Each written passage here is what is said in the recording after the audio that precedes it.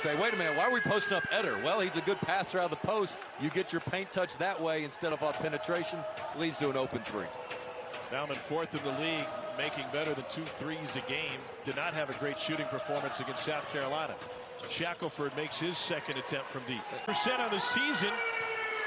That's a big make to extend the Georgia lead to 5. Well, Alabama caught off guard. Bauman usually going to that three-point line. That time he curled it, got in the paint.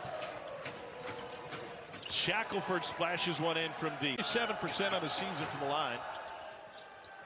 And he makes the front end. Look, I'm going to play guys, if they're limited offensively, but give me great effort on the defensive end, that's fine. They're going to play. Here's Shackelford after the offensive rebound. To himself. That's why it's always important to follow your shot.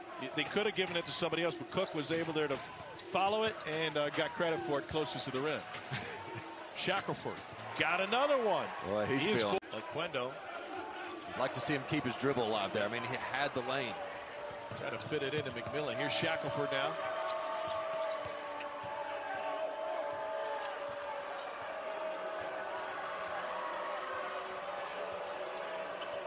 Last year, Alabama was 11th in tempo, 27th in adjusted tempo, according to Ken Palm this season. Shot clock winding down. Shackelford from deep. Got another. Oquendo will get a breather.